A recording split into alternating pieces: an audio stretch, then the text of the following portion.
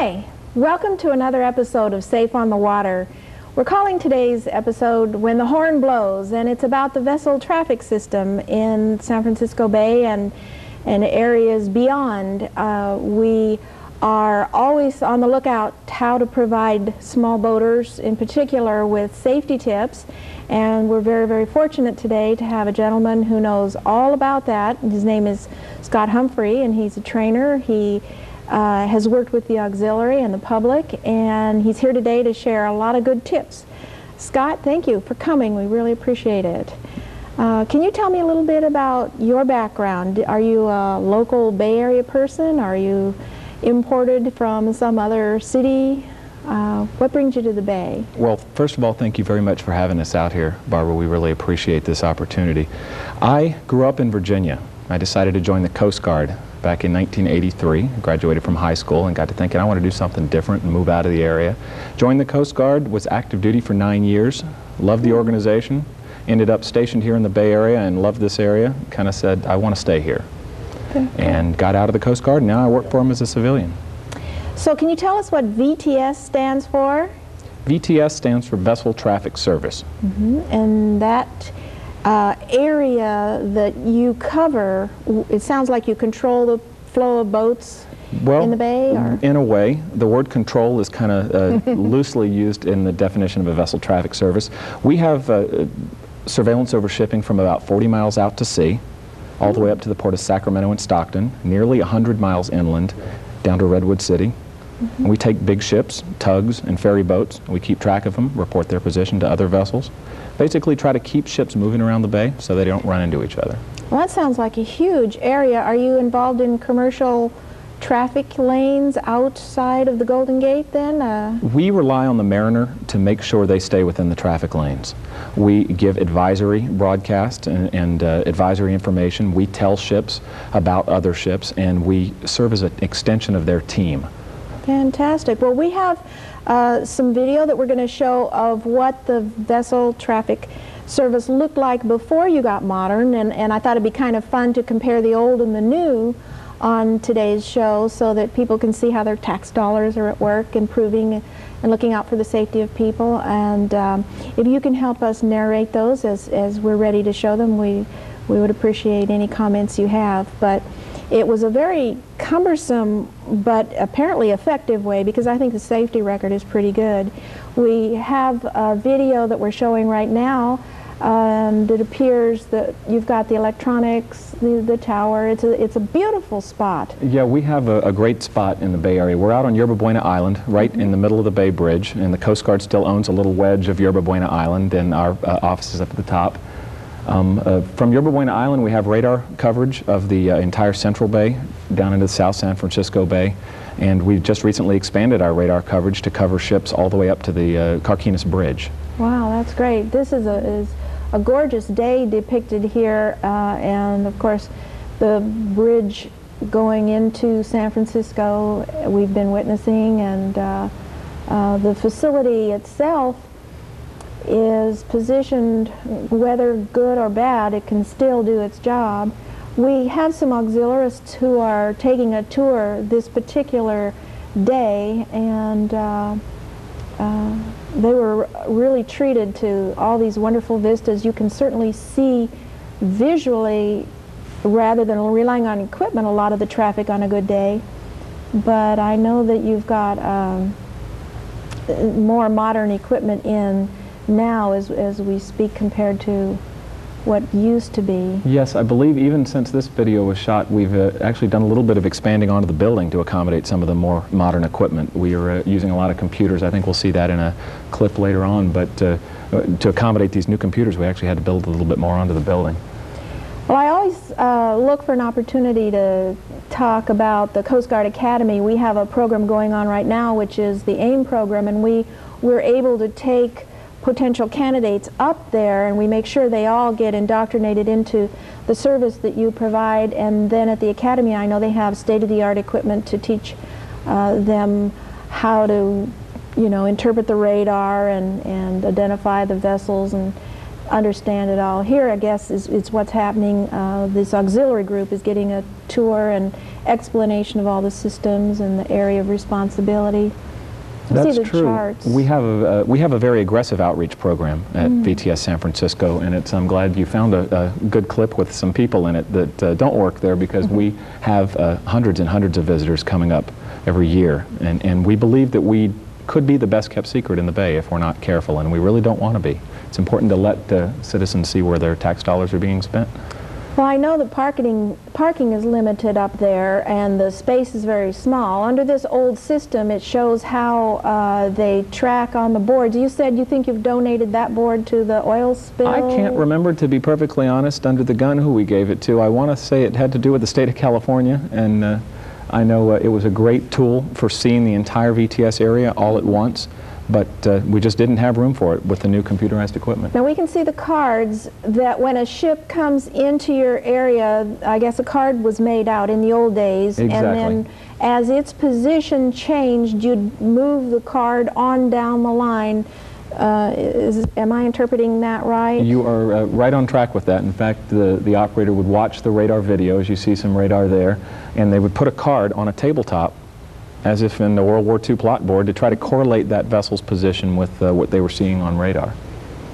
Well, I'm always amazed at what my ancestors had to go through, you know, in World War II and in the post-war type military operations, contrasted with what my generation knows now in terms of computers. I guess we'll see the updated version of this a little later in the program, but even with this system, it shows how you can see, I guess that's a view right there out onto the bay. That was probably from our Yerba Buena Island camera, I feel sure it was, and that's just above the tower that we saw in the earlier shot. Now what is on the tower that we saw? There are 2 radar antennas. Most people have seen them for years driving across the Bay Bridge. 2, one should only be turning at a time, and we've got 3 cameras. And those cameras can be panned and tilted basically to cover the full Central Bay.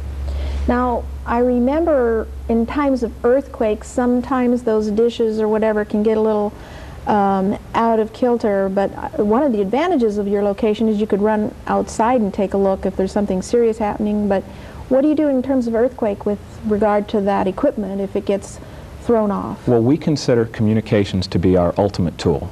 When radar fails and cameras fails, the communications are pretty much the things that we really need to get the job done. In the event of an earthquake, if the radar was damaged, we lost our microwave links, we still have our radios, hopefully, and we would maintain positions on vessels by getting information from them. Okay, that's great. We just have a few more seconds of this first video, and I think you can see the little dots there that represent the ships in the bay. The white is landfall, where that's correct. And then of course the bridges are more of that white solid line going across. But this is great. This was shot by Tron Miller, our producer, and in conjunction with some of the auxiliarists. So kind of nostalgic to look back at some of the ways it used to be there, and I was there that very day, I think, so I kind of remember that. Yeah, well now let's get right to the point in the title of the show. Okay. When you're out on the bay and you're on a small craft and you hear this big blaring horn from a huge ship coming in, why are they leaning on the horn? Why do they want us to get out of the way, or what's going on? Well, that's a very good question, and I'd like to kind of answer that question with a little bit of an analogy, something I use. I want you to do an experiment for me. The next time you're in San Francisco, walk up to the side of the Transamerica building, tilt your head back and look straight up. What you're going to be looking up the side of is an 850-foot long structure. That's what the captain on the bridge of one of these ships sees when he's coming into the harbor. If you take one of these Maersk container ships, I'll use them as an example because I happen to know their length is about 980 some odd feet. If you took one of those ships and you stood it up in downtown San Francisco, it would tower over all the skyscrapers in the city. Well, that's pretty impressive. I've been up on the top of one of those skyscrapers right in the middle of downtown, and it's scary just to look down. So that's a good example. What kind of vessels have to report into VTS? The type of vessels that have to report fall into 3 categories, and they're required by federal regulations. Power-driven vessels, 40 meters in length or more, it's about 126 feet. towing vessels 8 meters in length or more, and passenger vessels certificated to carry 50 or more passengers, even if they're just carrying one. So basically all the ferry boats on the bay. These vessels have to report to us before they move in the bay. Well, does that include recreational boaters and fishermen? No, it doesn't, but recreational boaters and fishermen can benefit greatly from our service. I tell most recreational boaters to treat us like they would treat the KCBS or their weather traffic station that they listen to on the radio.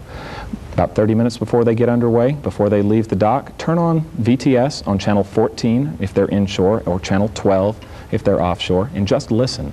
They'll know where all the ships are by the time they leave the dock.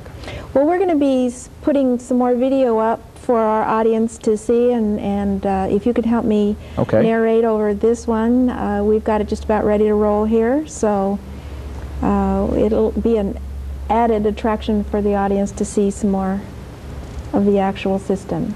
Okay, what we're seeing now is our old operations center, and this video was shot to show how much movement, how much the person moving around, filling out cards was necessary in the old system. You'll notice that board that keeps coming up on the right, the yellow colored board.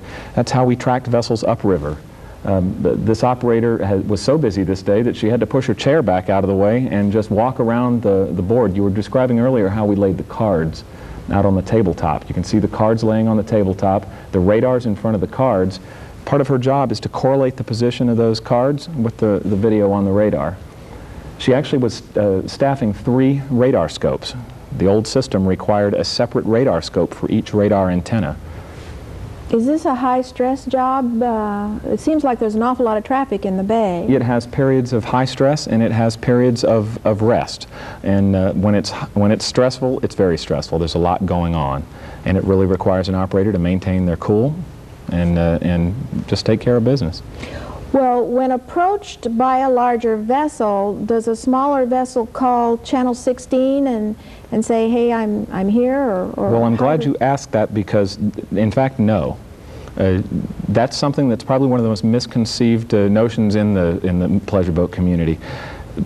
As of 1994, the big ships, the tugs, and the ferry boats are no longer required to be on channel 16. If they're participating with our VTS, they have to be on channel 14 and channel 13.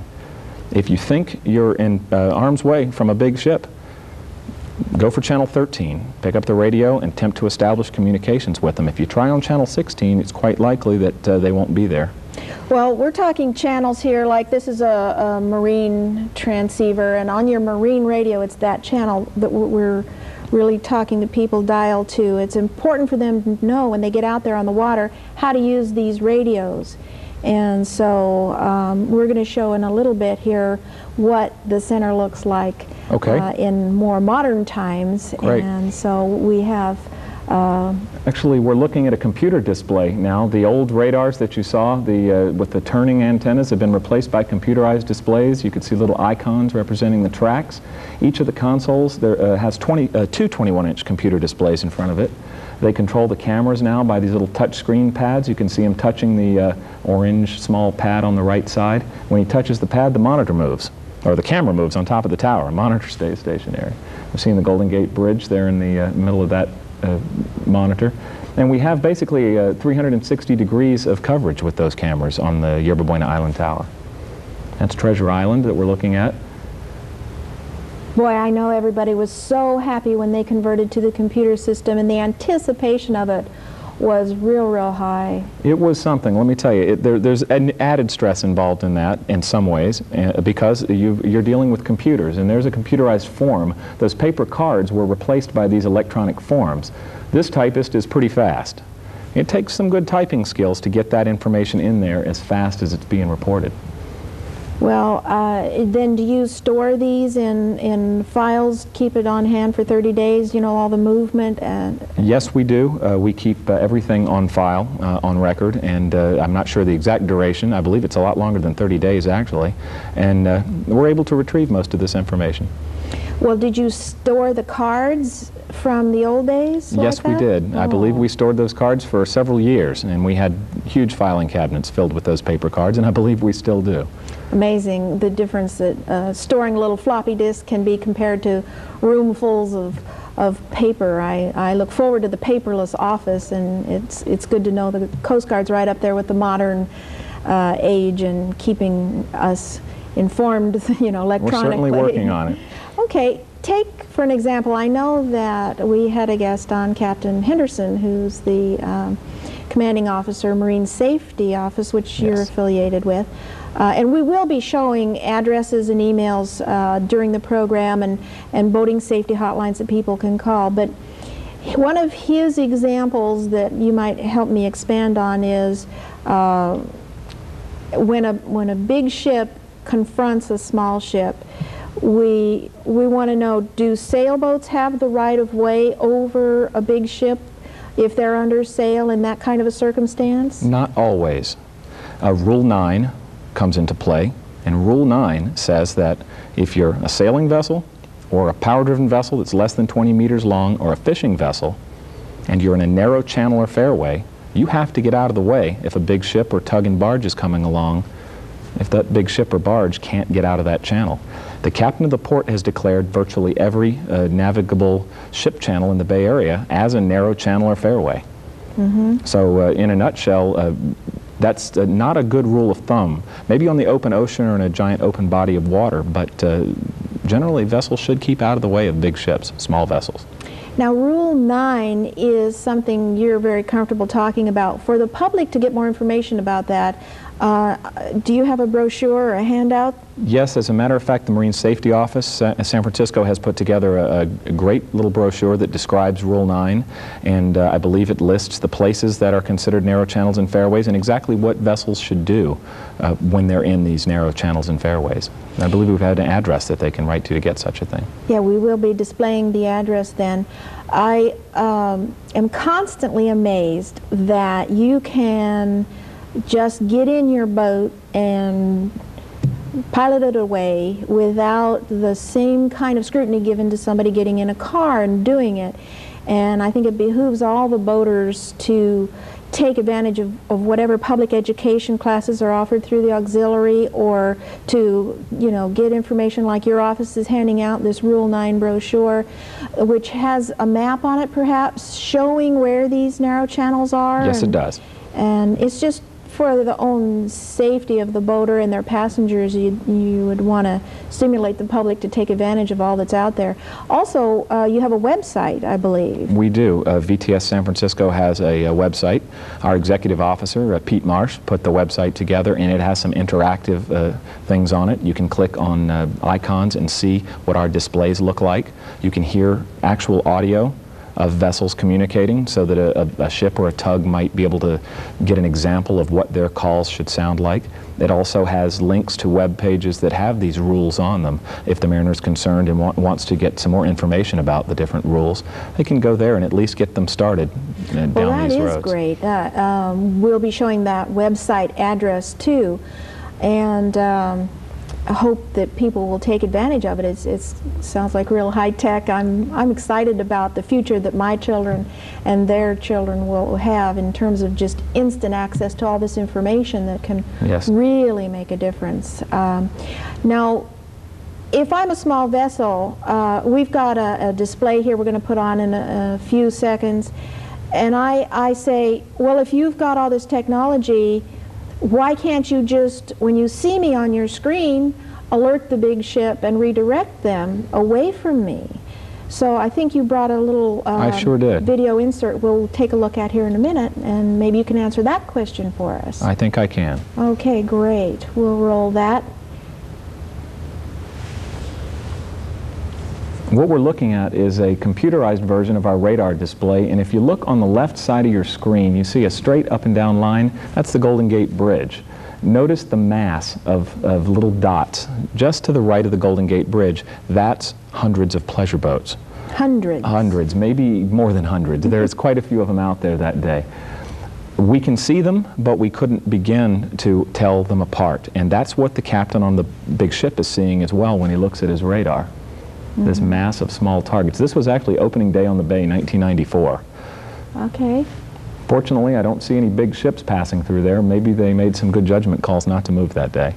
I know during America's Cup down in San Diego, it was handy finally that they had some sort of radar, because one of the Navy vessels came out of the fog and came right upon this whole drama being played out with the America's Cup. So communication is really a lifesaver. If you've got it working, it works really good. Yes, it is. Now, what could small boats do to stay out of the way of big ships or towing vessels? Because we realize if you're being towed, you don't have control. I have a general 4-step process that if they perform this, they'll pretty much be safe, I feel sure. First and foremost, keep out of the way if at all possible. Think about the fact that that captain is looking down the side of that skyscraper and you look like a little bird in the water in front of him. It's very difficult to see you. If you have to get in the way, stay aware of your surroundings.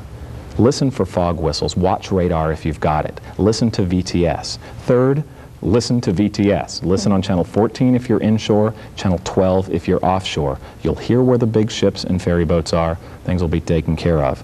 And lastly, if you get into peril, contact the ship on channel 13. Don't wait until the last minute. Many pleasure boat operators, I think, feel intimidated sometimes about calling the big ships. Make sure the big ship knows who you are, because remember, they're looking out into that field of tiny little dots. Call them on channel 13 and establish some kind of arrangements with them. If it's nothing but to tell them that you're there, it might save your life. Now, I have a friend who was going to sail around the world, and they departed the Golden Gate, and as night fell, they were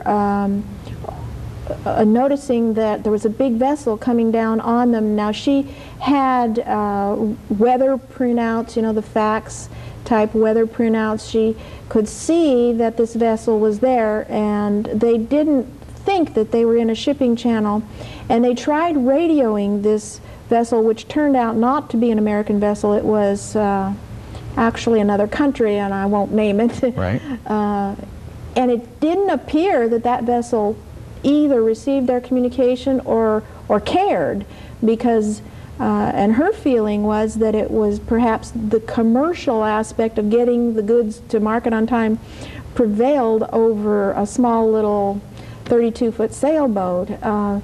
She tried very hard to get out of the way in time, but by the time they had discovered this convergence that they were on in their course, it was extremely lucky that they were able to just escape. But when you're trying to communicate with foreign vessels, how do you do that? Is it the same way? Every small boat operator that I've talked to, or every group of small boat operators, can tell me a story about some close call that they had, and it's really kind of frightening when you think about that. That's not an uncommon problem. When you're dealing with foreign masters, foreign vessels operating out on the open ocean, you've got to plan even further in advance. You have to keep even more aware of your surroundings. You have to plan for the possibility that they might not have a bridge, someone up on the bridge that speaks clear English. You might have to start making these plans early. Yeah, I was going to ask you about the language problem, because, you know, we have international codes for distress. Is that right? I mean, that is true. I mean, it doesn't matter if you speak French or Italian. If you say Mayday, Mayday, or whatever, they're going to understand this is a problem. Yes, Mayday is a term that should be reserved for absolute emergency. That's like calling 911. When you're trying to contact a vessel, establish that early communications, and things shouldn't get to the point where you have to get to Mayday. If you're hit, if your vessel is taking on water or you're in serious danger, that's when it's time to call Mayday, and that should be done on channel 16. But that term should be reserved for real peril only. Now, she felt she was in peril with the convergence course and her inability to get out of the way as quickly as she hoped. Is that an emergency in reality? Would that be viewed as an emergency? I think that would be a judgment call on the part of the person on the vessel. We have some tape recordings at VTS San Francisco that show a vessel calling Mayday just before what turned out to be a major collision. So if you really believed that you were doomed at that point, I would say that that might be a good time to call Mayday. That might be the last thing you get out over the radio. And getting that out would cause people to become, instantly aware of your situation. Now, how does a civilian wind up in charge of a facility like this? Well, a civilian isn't in charge of the whole facility. Okay. We have a military commanding officer and a military executive officer. I am the training coordinator. I'm in charge of the training. I think my position came down partly as a result of Open 90, which is resulted from the Exxon Valdez grounding. They decided that they needed some full-time people to take care of training and education within the VTS. And we reach out to the maritime community as well. We work with the pilots frequently and with the shipping companies and ferry boat companies.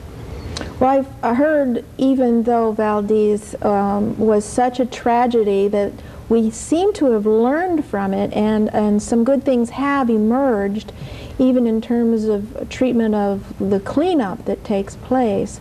Are you linked to then the disaster cleanup people? For instance, if you cannot prevent a collision, you're probably one of the first to know. Do you have a direct communication where you can just at least get some emergency help out there right away? Yes, we're likely to be the initial responder, so to speak.